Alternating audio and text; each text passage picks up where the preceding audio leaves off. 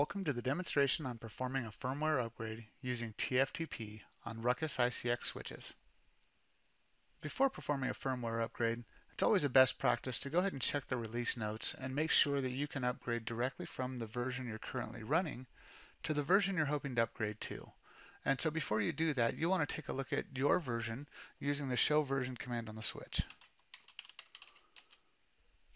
So the show version, we can see here, we booted from the primary, and we're running the SPS08030h.bin file.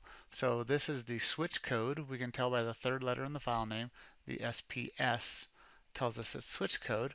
And we also have a boot monitor or boot ROM image that's 10.1.06.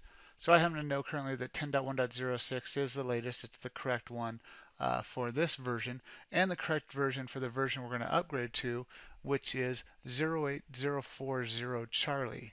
So we're going to go ahead and go through a few things, but before we do an upgrade, one of the best practice methods for upgrading is to upgrade to the partition of the flash that you're not using to boot from currently, and copy the image into that partition. Then boot from that partition, make sure everything works well for you, and then copy it over to the primary partition in this case. So what we'll do for an upgrade process is we'll copy to the secondary partition, we'll boot up to that partition, and we'll make sure everything's operational. And then once it is, I'll show you how to copy what's in the secondary partition over the primary and make sure that you boot from that the next time the system boots. So let's check out our flash. We use the show flash command, and in here you can see in my primary partition is the code we booted from, SPS08030H, and in the secondary partition we've got the SPR08030H. So that's the router code. We're going to go ahead and replace that with the code we're going to copy from TFTP. Again, typically you don't have to upgrade the boot code.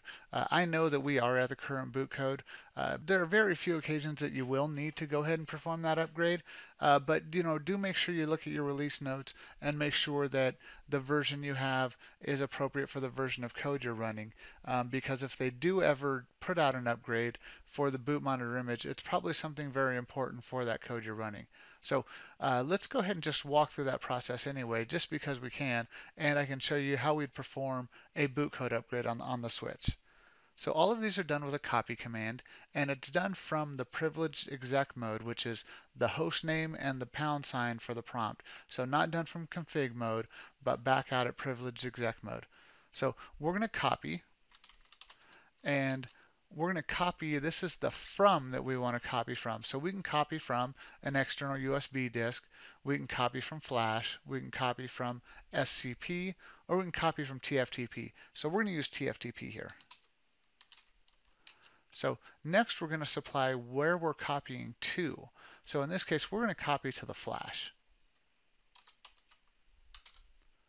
Okay, so we're going to copy from TFTP to the flash, and it's going to ask us next, where is that TFTP server?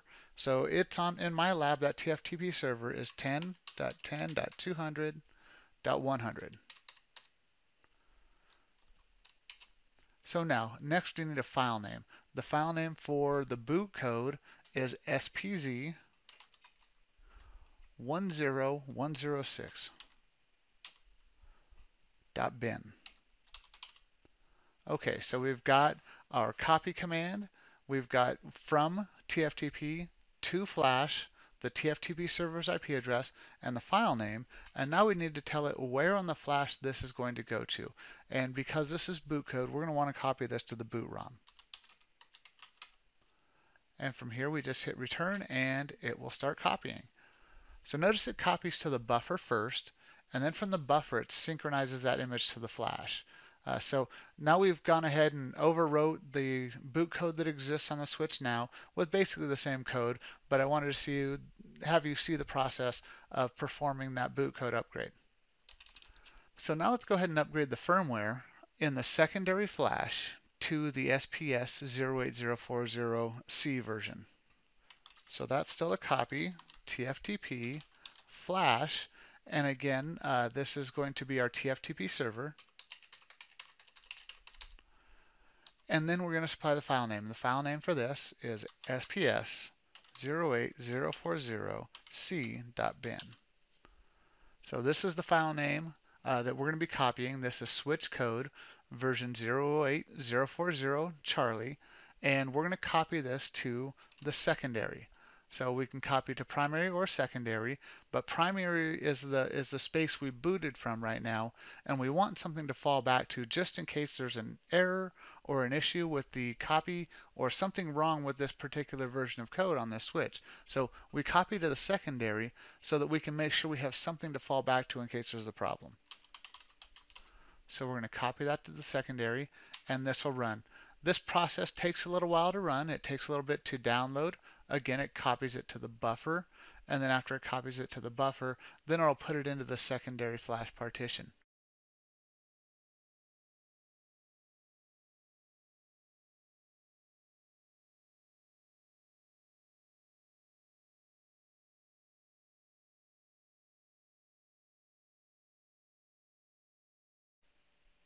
Okay, looks like that's done. So we've copied that to the secondary flash, and we can confirm that with the show flash command. So in the show flash, we can see here that in the secondary flash, we have SPS 08040 Charlie. So we're good to go. So now what we want to do is we want to boot into that secondary and make sure that the image is operational and everything's fine with our switch. So we do that with the boot system flash secondary command.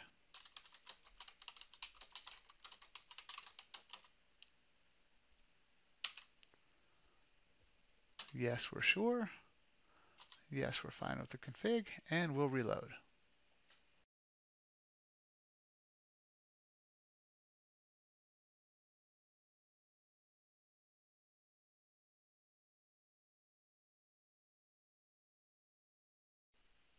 Okay, we're back up, and we can get in and run the show version command again to ensure that we booted properly. So we have booted from the secondary, and we're running the SPS 08040C version of code. So it looks like everything went well. Since we booted up fine and everything looks fine, the next step would be, once we feel good about the code, would be to copy from our secondary flash over to our primary flash. So that's done with the copy flash command. Now with this, the options are primary or secondary related to this image update. So we would want to copy from the secondary to the primary, so the word we would use here would be primary. And we'd copy flash primary, and that would take what's in the secondary, which is the 8040C, and copy that into the primary flash. And so the next time we boot, it'll boot up off this new version of image. Now, another important thing to note about this upgrade process is this was a single unit. If this were a stack, doing this update process, this copy TFTP flash, would update all units in the stack at once. So this single action of doing this upgrade process would update the entire stack for you. So our demonstration only showed a single unit, but just know that that's a possibility. So that's updating the firmware on an ICX switch using the TFTP process. Thank you for viewing this demonstration. Hope you come back for more demonstrations in the future. Thank you.